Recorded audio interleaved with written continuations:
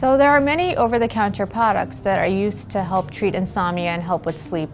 A lot of these are H1 antagonists, and what these class of medications do is that they work on histamine. They block it, and histamine is a wake-promoting agent, so by blocking it, they're inducing sedation. These are commonly known as Unisom or Sleepies, for example.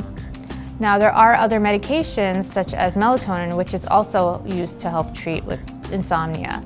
Melatonin is a hormone that is naturally found in our body. We secrete it at bedtime, and darkness is what helps the secretion of melatonin.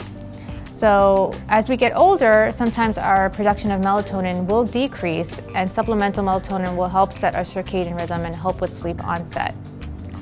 Some other medications or non-medications that are used to help with insomnia are alcohol.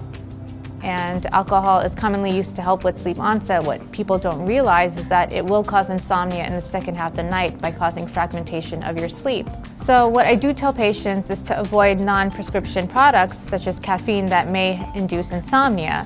Caffeine should be avoided about 6 hours prior to bedtime because it lasts in your system for about 6 hours and it fights the chemicals that help with sleep onset. So there are many over-the-counter products that help insomnia, but if you're needing to use these over a long period of time, you should discuss with your doctor what might be the cause of your insomnia.